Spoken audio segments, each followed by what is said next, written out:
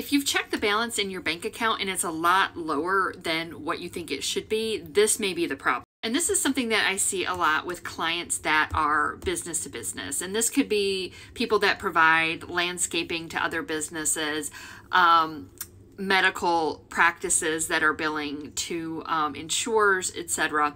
And that is that they're not collecting the money that's owed to them. And so in order to make sure that you're collecting all the cash that you're due, you need to have policies and procedures that help you manage receivables to make sure that your customers are actually paying their bill and that you're actually invoicing them.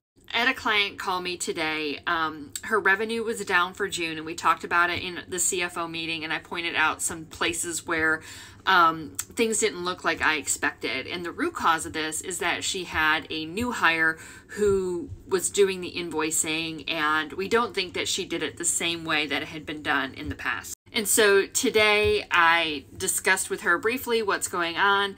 I identified the gaps, and I provided her with a brand new policy that will help her make sure that all of the tickets that come through for the month are actually getting invoiced at the end of the month, and that we have a way to validate if that's happening. And she has a very manual process, and we'll look to optimize that in the future, but sometimes we got to work with what we got. And so when you're working with a financial expert, especially if they're calling themselves a CFO, they need to be able to have the skill set to be able to look at what you're doing in your business and tell you how to tweak that operationally to ensure that your finances stay accurate and that you're actually collecting money, that you're not overpaying your vendors and things of that nature. There is a lot of noise in my industry. I'm a certified public accountant.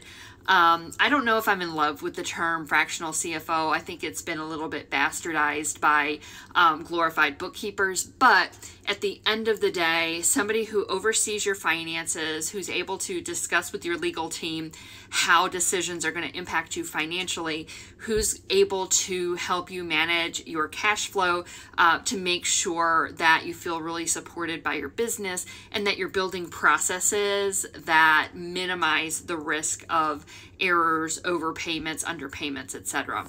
But if you're a seven-figure CEO and you do not have policies and procedures around your core financial areas, you do need an actual CFO or advanced money expert in your business. And I would love to connect with you, and you can find that information out at the top of the page.